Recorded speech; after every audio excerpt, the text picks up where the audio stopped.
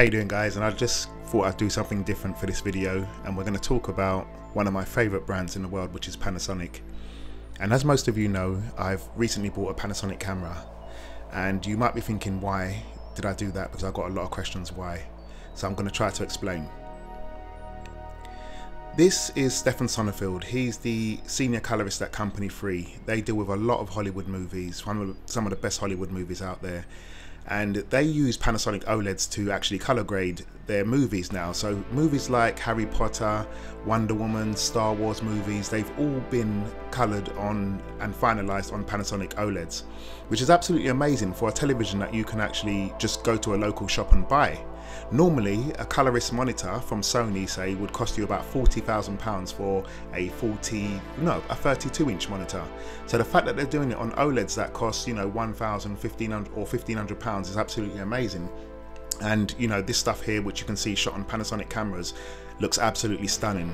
Hollywood level stuff we're talking about, and they've got the moniker Hollywood to your home. So I was looking for, you know, at the Panasonic cameras, and there wasn't much good footage online. It seems everyone seems to butcher it and overcolor the GH5, GH5S, S1H. They seem to butcher the color.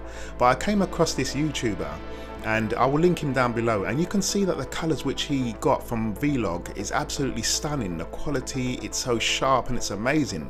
I love this actual video, and he's actually done another one which is New York, which you can see right now, and the sharpness, the detail of it was just absolutely flawless. Me and my son was watching this video, and we actually thought it reminded us of the Dark Knight in Batman, that it was that clean. Now, yes, some of you might argue that it looks a bit video-ish, but we're going to get to that later. But me looking at this footage, I was absolutely blown away that this wasn't done in RAW, and it was just done in 422 10-bit. It's absolutely stunning what is coming out of the Panasonic. And really, as a person who's worked for Panasonic for, you know, roughly about 12 years, I should have known their quality to detail, but they're just not known that well in the market. So looking for a new camera, it came down to 3 contenders, and the 3 contenders, I'm going to talk about them now. So first was the Red Komodo, the Canon C70, then the Panasonic BGH1, which is the lowest camera there is. And I chose the BGH1. This camera to me is just absolutely everything that I wanted in a camera. Now, I know it hasn't got the raving reviews that it should have got, but this camera is meant for a completely different purpose than your average creator. So we're going to jump into that in a second, but I want to show you my BGH1. Absolutely beautiful. Love it. To rig this, I didn't even need a cage. It was so easy to rig up, put in my handle, my monitor, everything on it was just so easy because of the amount of 1/4-20 screws that it has. The BGH1 is also the cheapest Netflix approved camera, so you could actually shoot a full Netflix production on this camera and submit it to Netflix. That doesn't really matter to us though, because most of us aren't going to be submitting anything to Netflix. So let's go into another test by Mateos. These are the settings which he used in this video, and he compared it to the P4K. And the P4K is a camera that I own and which I'm extremely fond of. I actually love my P4K for its quality, for the small file sizes and everything that it just gives. It just gives so much, and it's been reliable for me for the 13-14 months that I had it. So when I had my worries about the footage from the Panasonic BGH1 and looking online, and I was just seeing complete butchery of the footage, I came across Mateos' video. And yes, this is a GH5S, but the BGH1 has the same sensor as the GH5S. The only real difference is it has 1 more stop of dynamic range, so 13 stops of dynamic range.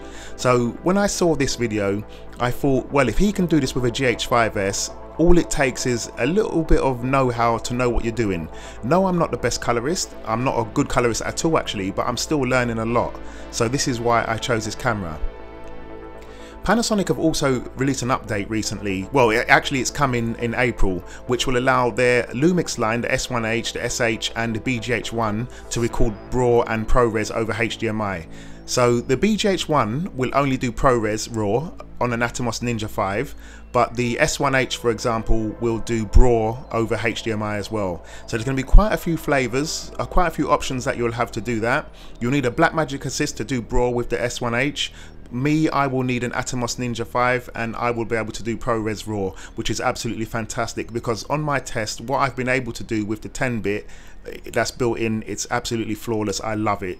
Amazing. Now let's talk about another few reasons why I bought this camera, and it's mainly to do with the future, and the connectivity of this camera is just absolutely mind-blowing. We're going to talk about some of the basic ones first, like controlling the camera and viewing the live view over your mobile phone. The Wi-Fi connection between the two is absolutely solid.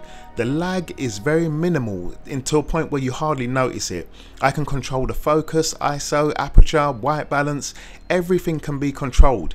It is absolutely stunning. I've done so many tests, not just skin tone tests and highlight recovery. I've done all sorts of tests in terms of connectivity, and it's just absolutely amazing. When I record using my mobile phone as a touchscreen monitor, I can then go into the menu, I can play this footage back to check it out, and it plays back it's so good the way it plays back. It's actually quite fast. A real usable item here for something that I already have. Now I don't even need to carry a monitor. When I'm taking my drone and this camera out, I can use my phone for literally everything that I want to do. And that's just the beginning of the connectivity. I mean, we've got SDI out on here, Genlock for time codes, and these are the main reasons why it's been Netflix approved. Again, the Netflix approval shouldn't really mean anything to you unless you're working on big productions, working with Netflix, but it just shows you what we have. In this new COVID era, we need to have high connectivity. Everybody's streaming, Zoom calls, live conferences, people are streaming their concerts and plays and all sorts of things to broadcast. And when you have a broadcast quality camera, it's just something that you just, feel that you could take this into any situation you wanted to, whether it's, recording a movie or going straight into broadcast. It's absolutely amazing, and we've only just touched the tip of the iceberg here. So guys, thank you for watching this video. This was just a short demo about the BGH1 and just a short info guide on Panasonic and why I chose this camera. My footage will be coming soon, so stay tuned to the channel for that one. And guys, again, thanks again for watching, and take care, and I'll see you on the next one. Bye.